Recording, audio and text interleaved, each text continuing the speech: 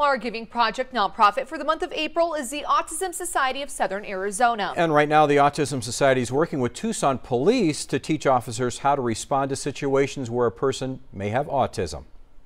I've been incredibly impressed by TPD and how much they've just embraced this training and been really accepting.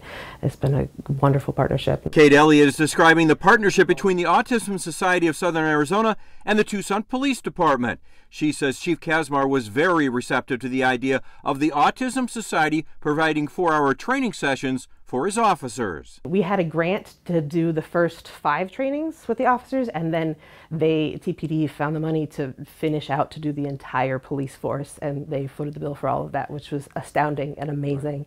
And their commitment to it is just huge, and we're really, really grateful for them that they did it. Not only is Elliott the executive director of the Autism Society, but she's also the mother of 2 children with autism.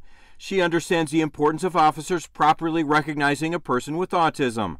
The training sessions include body camera video from departments around the state showing examples of the movements a person with autism might exhibit. They talk about making the scene sensory friendly, not overwhelming people, how to talk about asking questions, being clear and concise, and understanding, finding out special interests as a way to help somebody calm down, and having a connection, and how to help the autistic person, if they're elevated, they're lost, to really make those connections with them and help calm a situation.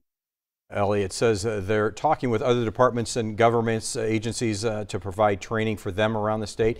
Now, Saturday is All In for Autism Day, the Autism Society holding an event at Rito Racetrack, and you can give a small donation if you'd like, $5, $10, whatever you think, to the Giving Project using that QR code there on the screen, or you can head over to KGUN9.com. It's really important for officers getting on a scene and recognizing the fact that maybe some of the hand movements and things might be a clue that this person is autistic, and there's a certain way you want to diffuse the situation. I completely agree. I mean, just saying the calmness of the situation, yes. Just when you are able to recognize that, I think you can handle things completely differently. Yeah, and for I think everyone's it's great safety. to have that training. Yeah.